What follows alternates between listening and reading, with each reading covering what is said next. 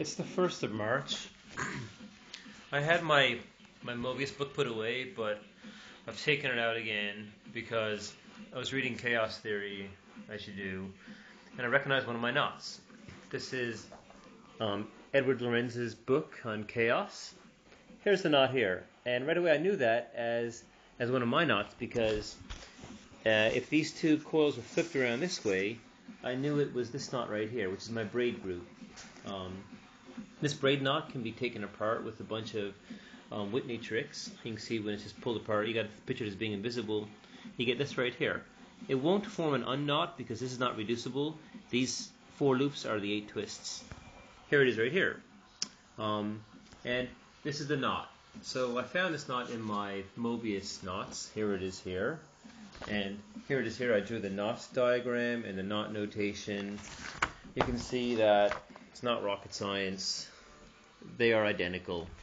So then it makes me wonder, why is one of my Mobius knots identical to a knot that comes from the Lorenz attractor in chaos theory? And, well, it happens that the Lorenz attractor is very similar to the Rosler attractor, and that actually has the topology of a Mobius strip. So there's a little connection between all 4 of them. Interesting for some, not for others. I looked more closely at this knot, and I took it apart with the Whitney tricks. You can see here's the knot here. We pull this loop outside, it's right here. This loop gets pulled outside, it's down here. Then this gets pulled across itself as if it's invisible to form this last one. And if you just pull it across itself here, it's invisible. You got to avoid making sharp bends, like pinching this off. You get the unknot. But this one here can't make an unknot. The other types of Mobius knots, there's the ones with 3 loops and the trefoil core. There's the one with 2 loops and the non-alternating figure of 8 core. Well, they all form unknots when you take them apart with Whitney tricks. So I finally understand how the 6 crossings of the knot can cancel the 8 twists because they have the same connectivity. When I take them apart with Whitney tricks, the last move kills 4 twists.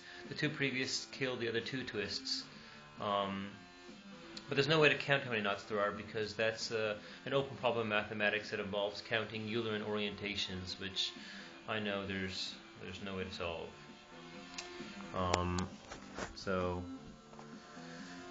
interesting for some, really boring for everybody else.